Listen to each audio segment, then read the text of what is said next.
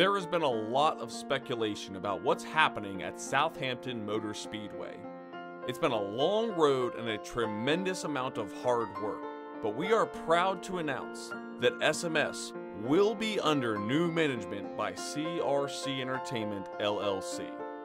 We are ready to bring the Speedway back to life, dedicated to preserving the legacy of the track and, at the same time, recognizing how motorsport industry has changed in the past 20 years.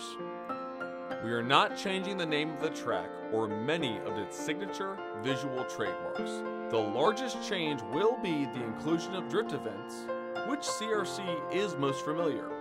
This style of motorsports has the lowest complications to start getting cars back on track at SMS.